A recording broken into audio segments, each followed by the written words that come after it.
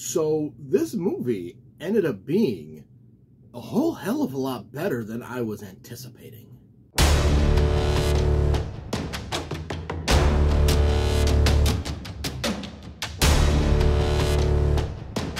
Now, I don't know too much about the lore of Dungeons & Dragons. I've played it a little bit.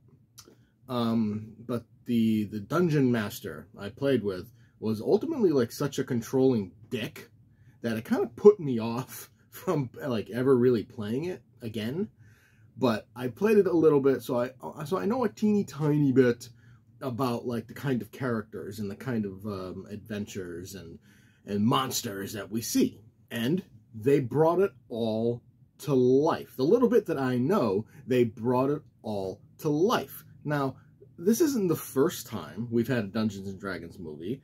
The first one, you know, I can't even remember the exact title. That's how unmemorable that movie really was.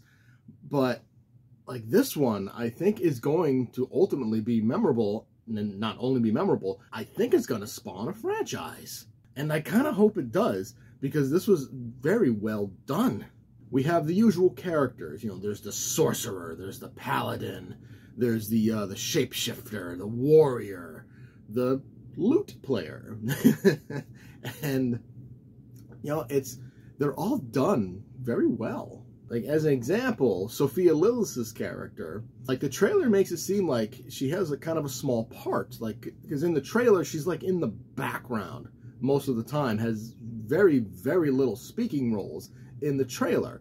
But she has a much more, like, important role than is made out to be. Chris Pine is absolutely fantastic. Michelle Rodriguez is a total badass. She really does not always get the credit she deserves as an action star, because she's usually just stuck to the Fast and Furious franchise. But it's really great to see her be able to branch out into something else that's not Fast and the Furious, and in such a big way that it's noticeable. Sophia Lillis is also fantastic as her character. She is a druid, I believe. She was, and like she can turn into animals, and one of which is the owlbear, and she's just great. My big surprise is Justice Smith, who plays a sorcerer. He's good in this, and I want to see more of like his character. And then there's Hugh Grant, who he is just so good at playing a prick. He really is. Like, he found a kind of character he is just damn good at, and he has stuck to it recently. And, like, I want to see him play douchebags and pricks and assholes, villains in general. I want to see more of it because he is so good. Daisy Head is also our main villain as the Red Wizard. Though, really, since she's a woman, isn't she a witch? I don't know. Whatever. But, you know, she is kind of unsettling because pretty much the entire time she has, like, dead eyes. Like, she's just staring at you, and it feels like she's eating your soul. And ultimately, you know, the story is fun. Like, the climax of the movie, the big game and the battle with Daisy Head's wizard, witch, whatever, is exciting.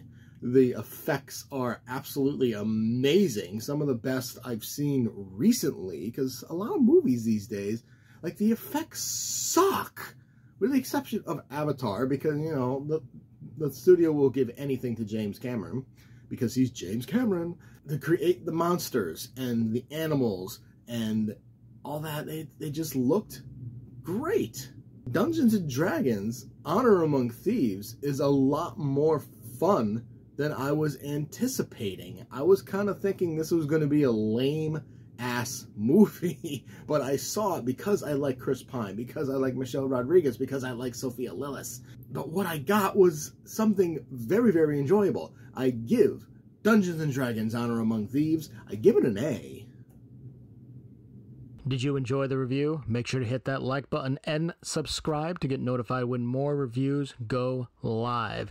Feel free to leave a comment to discuss your thoughts on the movie or show, and I will see you next time.